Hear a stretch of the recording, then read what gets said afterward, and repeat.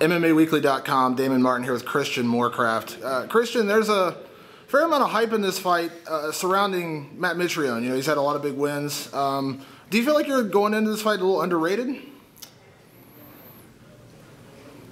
Yes. Yes, I do.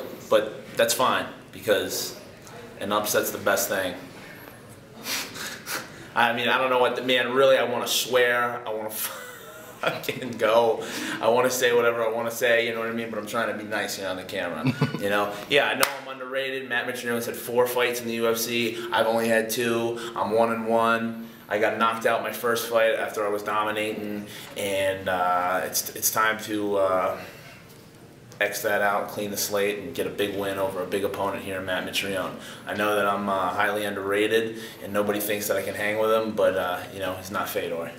How much does it, you know, when you see his style, you know, he's progressed a lot. I think the biggest compliment I hear about him is he learns really fast. What do you think when you've seen his last, you know, few fights in the UFC? Oh, I've seen a steady progression, but he's still got a, you know, a long way to catch up to other people in the wrestling and the jiu-jitsu backgrounds and his striking background. Everyone talks about him like he's Muhammad Ali. He's not. His hands are down low. He doesn't turn his hips into his kicks or his punches. Sometimes his feet are off the ground. You know, everyone talks about him like he's a striking god.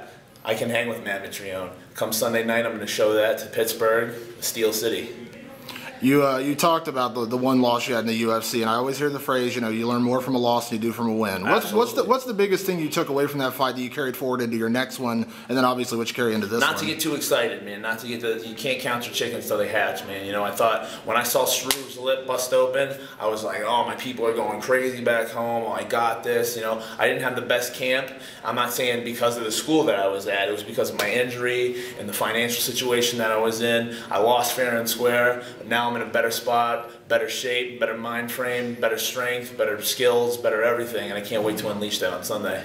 Was that last win for you? I mean, you know, a good statement win to show, you know, what you really could do. Right. Yeah. Absolutely. You know, I had Struve in that, you know, standing guillotine as well, and if I would have pushed him up against the fence and, you know, kept the pressure on him with the guillotine, I would have had that too. But you live and you learn. You learn from your mistakes, right? How much of a statement win do you feel like a victory over Matt Mitrione would be for you, though? It would be a big statement, man, but there's still a long way to go, man. There's a lot of great guys in this division, and I'm very young.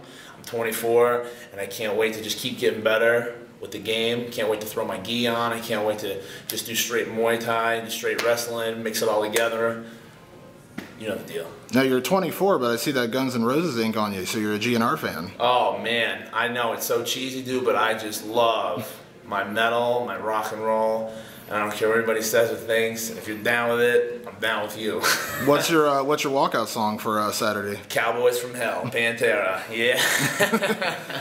Good choice. Good choice. And for all the Joe Rogan fans out there, so are you really a fan of News Radio? Oh, absolutely, man. News Radio. I grew up, you know, watching on the couch, fisting ice cream as a kid, you know, watching Joe Rogan. He's hilarious. His stand-up's hilarious. I've actually seen him at a couple, you know, amphitheaters. Actually, you know, even when I think it was in the UFC, I think he was still doing that. I mean, I'm not too sure, but yeah.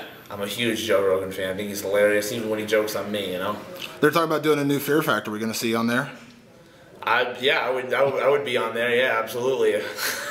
Joe Rogan's hosting it. Absolutely. Give us your prediction. How does this fight end on Saturday night?